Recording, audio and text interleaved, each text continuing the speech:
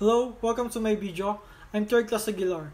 In this video, I explain to you what is a passage plan and what are the general information about it, just like the course line in its direction, the alteration points, the wheelover points, the no-go areas, the abort points, and the distance from an obstacle, just like the parallel indexing. So in this video, I explain to you each one of topic that I have been made and research.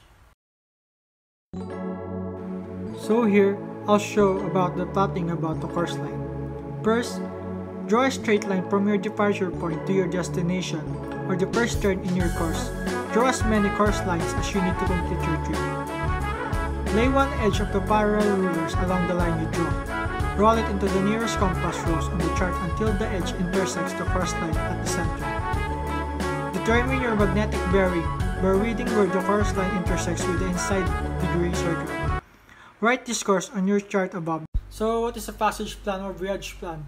It is a procedure to develop a complete description of a vessel voyage from start to finish. So this includes leaving the dock or the harbor area from a voyage approaching the destination that we will come from. According to the international laws, the vessel or captain is legally responsible for the passage planning. And the duty of passage planning is usually detected to the ship's navigation officer or typically the second officer on board. So what is alteration point or a wheelover position?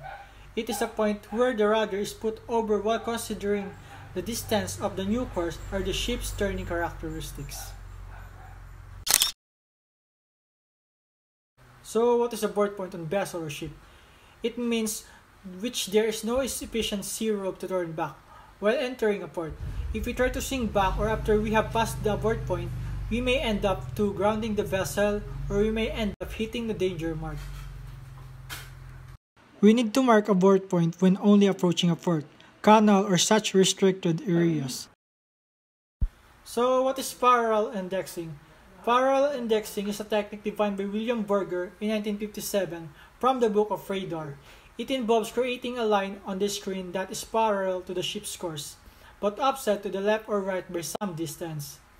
These parallel lines allows the navigator to maintain a given distance away from the hazards.